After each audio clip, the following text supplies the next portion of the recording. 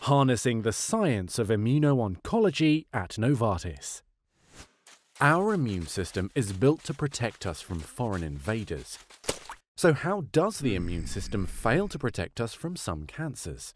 See, our immune system's dendritic cells are supposed to gather intelligence on cancers, pass this intel to its assault forces, called T cells and B cells, which use those instructions to seek and destroy these invaders.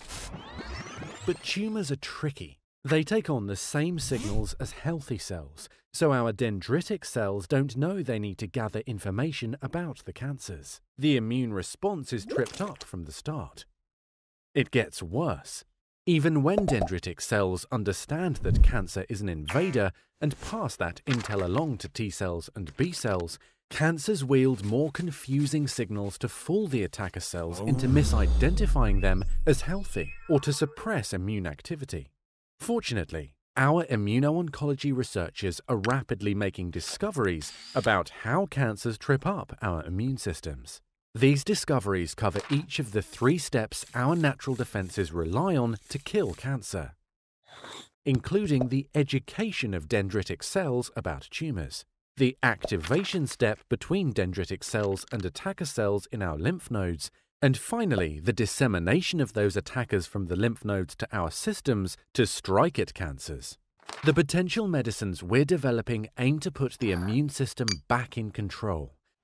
At Novartis, we are developing potential therapies to block signals that cancer uses to elude the immune system.